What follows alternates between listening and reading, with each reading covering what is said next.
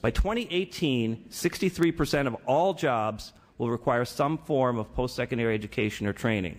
That's a huge increase since the mid-1970s, when less than 30% of jobs required anything beyond a high school education. For virtually every major job category, more post-secondary education is critical to job success. For example, in the 1970s, only 30% of office workers had some type of post-secondary education.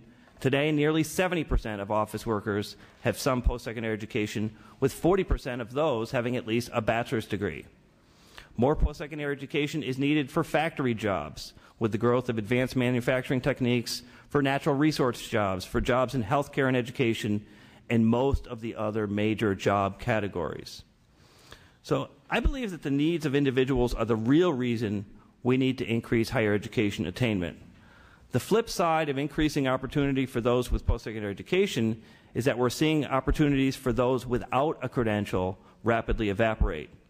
Indeed, we're now witnessing for the first time in American history the fact that the dividing line between the middle class and the working poor has become completion of some form of post-secondary education. Where I live in Indiana, it's as clear as day. The solid middle-class manufacturing jobs that high school graduates could get have disappeared, and they are not coming back. So for these and many other reasons, I think it's very important to understand why we at Lumina Foundation have embraced this idea of this big goal of 60% high-quality degree attainment by 2025.